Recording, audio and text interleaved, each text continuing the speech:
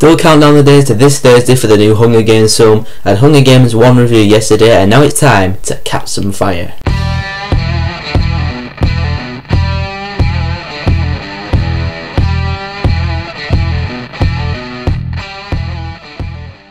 The Hunger Games Catching Fire. So as you all know, in The Hunger Games Catching Fire is a sequel to The Hunger Games, and basically what happened in Catching Fire, basically the evil corporation are like really annoyed by Katniss and Peter, and they defied the corporate people in the first Hunger Games film, and now they're going to try and like get rid of them, but by putting them back in the Hunger Games with previous winners of the Hunger Games, and basically lots of different kind of conspiracy behind the scenes sabotage stuff, trying to kill Katniss and Peter for basically going screw you Empire.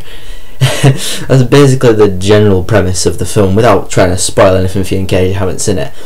So anyway, Catching Fire, just a little bit of background knowledge. I went to watch this one at the cinema because last year when it came out, I watched Hunger Games 1 on DVD so I could watch the second one, and the second one I must say is a lot better than the first one. Not that the first one was bad, but it was a lot better. There's just lots of improvements. I mean, first of all, the film is a lot darker and a lot more serious because it deals with a lot more serious stuff. I mean, yeah, the first one, yeah, she has to go into the Hunger Games and kill people, but this one, it's all about the bigger picture stuff. It's all about her fighting the Empire, well, I say the Empire, the capital. It's all about her fighting the capital and the big evil people who run the place and just basically just act like dicks to everyone and treat everyone like crap. It's a lot more emphasis on a lot more of the bigger stuff happening, and there's a lot more danger as well. That's what I like. There's a lot more things happening in this film in terms of if she manages to like win, then she is going to be just causing utter revolution, because that's what she's starting to do. Because what she did at the end of the last Hunger Games film, she started to become like a symbol of hope for the people of Panem, and people are starting to rebel against the capital, and I like seeing that. I like seeing how the end of the first one directly ties into this film, and how the actual first one is relevant to this film. It's really good how they've done that. It's probably because it was in the book, so I don't know if that's accurate to the book, tell me, but if it is accurate to the book, then fair play to them. That's really good. Now the acting in this film, it's one-upped. It's really better. Katniss, Jennifer Lawrence as Katniss, awesome as Katniss. Lots of more emotion coming from Katniss this time, because obviously like different personal things happen to her in this film. She's trying to get killed by these people, and she has to go back to the Hunger Games, leave her family again, and really more of an emotional performance from her as well. Josh Hutcherson was really good as Peter as well. Woody Harrelson was even really good as well as Haymitch.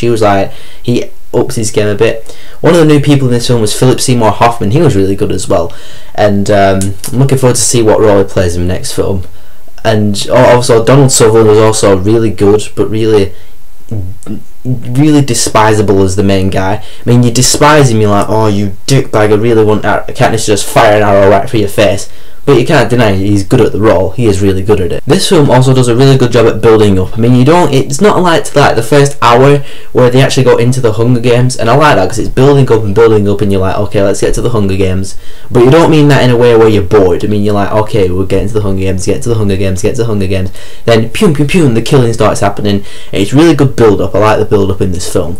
So in the end, I had a really good time with Catching Fire. It pretty much an improvement on the first Hunger Games in every way. Not that the first one needs improving on, it's just general improvements. It was a lot more intense, a lot more action-packed, a lot more exciting, a lot more emotional as well. There's lots of more bigger picture stuff happening. Good story, good villain, good hero, good performances. Really intense. I think I've already said that, but whatever.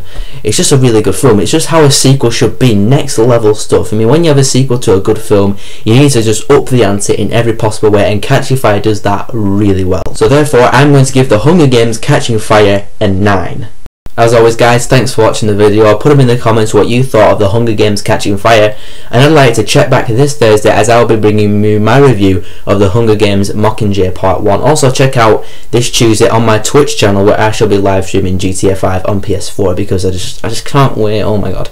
Anyway, thanks for watching. Comment your thoughts on Hunger Games Catching Fire. If you like this video, then if you want to see more, then all you have to do is click right here.